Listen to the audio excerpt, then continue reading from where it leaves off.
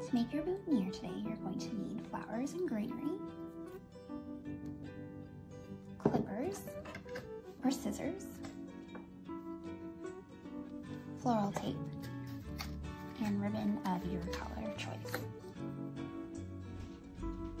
You will want to cut your flowers and your greenery to about 2.5 to 3 inches in length, as I have already done. Right here, you can use your clippers or your scissors to do so.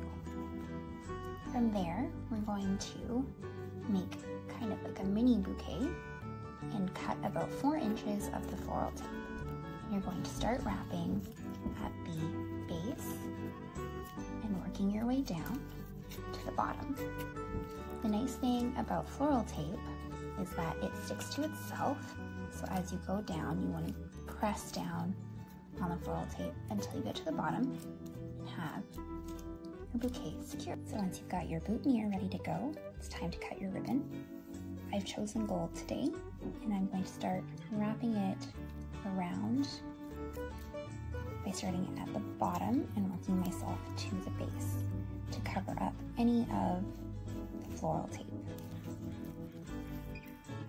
So I'm also going to end at the back, and from here some people choose to put a little dab of hot glue to secure it and then cut off the rest. Also choose to tie it into a knot. So here we have the final project.